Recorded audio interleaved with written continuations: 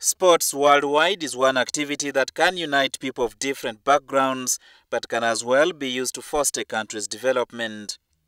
It's for this reason that Kampala Central MP Mohammad Nsereko thinks he should venture into sports management and is already in talks with Rwenshama Football Club, which is currently struggling in the Uganda Premier League.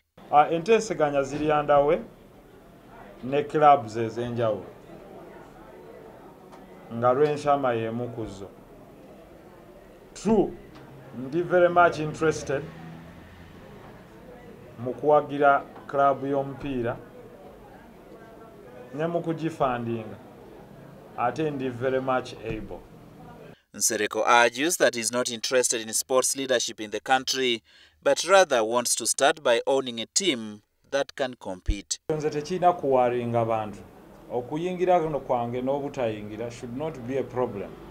What I do for netball, what I do for football, what I do for athletics, what I do for volleyball, because engeri gy'okirwashoninze kiringa ekirowoozesa nti I'll be in volleyball, football, athletics, skating, rowing, and everything.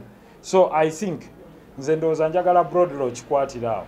Nsereko said this at the launch of the Kampala Sports Gala that will feature several sports activities. We want to be holding it annually, God willing, but this will be our first.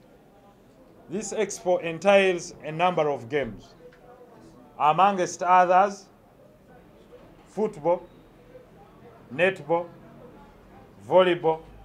The Sports Gala will start on the 14th of February at Old Kampala, with Prime Minister Dr. Rugunda expected to launch it. All people in Kampala have the opportunity to take part in the different sports activities that will take place, as several prizes await winners.